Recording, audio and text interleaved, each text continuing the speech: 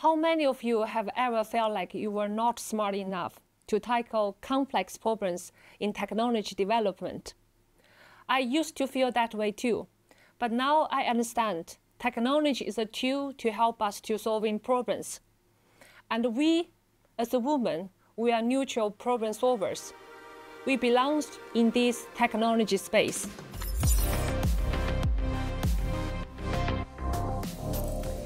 I have always been passionate about data and about technology. This curiosity has led me to my current role as a leader in AI. But my path wasn't always clear. There are 3 key principles that helped me in this journey. Today, I'm here to share them with you. I hope they will help you on your path to succeed in technology. Principle 1. Believe in yourself and embracing challenges. Every day, remind yourself, you can do this, and tell yourself, I have the ability to learn, to grow, and I'm willing to put time and effort to overcome any challenges. If you are facing a difficult task or situation today, don't worry about how long it will last or when it will last. Focus on the present moment. It will pass and you will overcome it. So what is a challenge? Challenges are the gaps between where we are today and where you want to be. So the way for us to close those gaps is to taking our first step today. Let me share a personal story. Even now, I am still nervous when I'm speaking in public. I have done it many times. Experience kept me from being scared, but the nervousness never fully goes away. I get anxious because you and everyone giving me your time, the most non-renewable resource we have. And public speaking is vulnerable.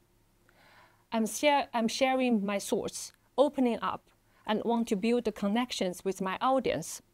I could fail and could be criticized. So to overcome my fear of public speaking, my trick is keep showing up every time. Even when I know that I would like to run away, I remind myself, don't run. Even I mess up, showing up is what matters. Embracing challenges and being determined to tackle complex tasks, difficult tasks, has been crucial to my career development. It is those tough moments when I raise my input in the meeting, taking difficult decisions and solving complex tasks, or facing all the unknowns, that helped me to grow, to build my confidence and skills. Remember, constantly embracing challenges builds the strengths and the knowledge that you will need to succeed in the technology domain. So take your first step today. Trust yourself. You are capable more than you think.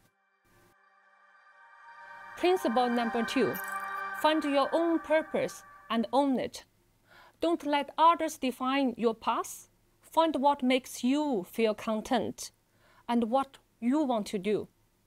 Once when you discover it, pursue it and own it. It will guide you through the difficult times. Finding our purpose is an iterative process that evolves over time and with your life experience. When I was in my 20s, I thought I had it all figured out. It's a good job, a loving husband, 2 children, not 1, not 3, but 2.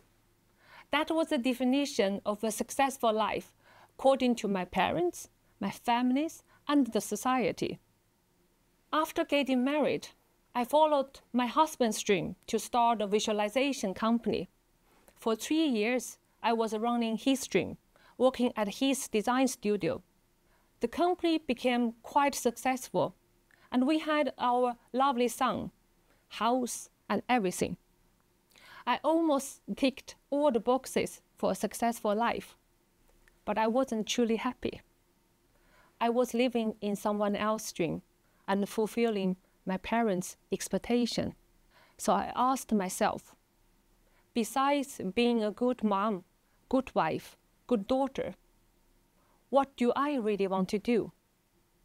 Since I was young, I have always been passionate about technology, love learning new things, and enjoying helping others. So I realized that teaching technology could be my calling. So I went back to university and pursued my PhD. During this period of time, during my research, I had opportunities to study various of traffic accidents and typologies. During this time, I witnessed many tragedies on the road.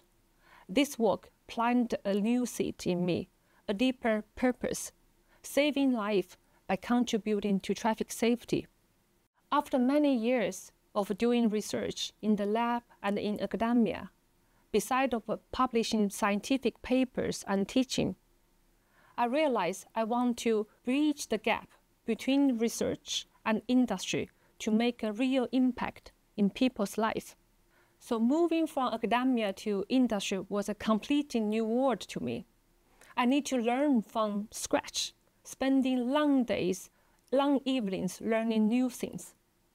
I could have stayed in my comfort zone as a university teacher, but I didn't.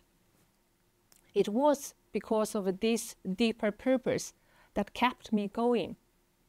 In this journey, my purpose has evolved from teaching to saving lives to leading in a data and AI organization.